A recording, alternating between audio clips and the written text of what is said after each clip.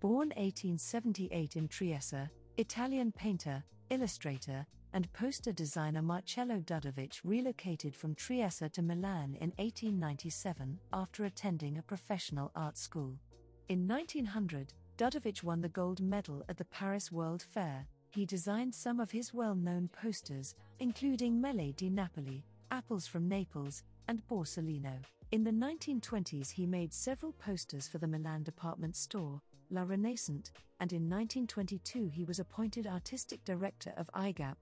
After the Second World War he moved away from the world of commercial art, concentrating instead on his painting. He is celebrated as one of Italy's greatest poster artists.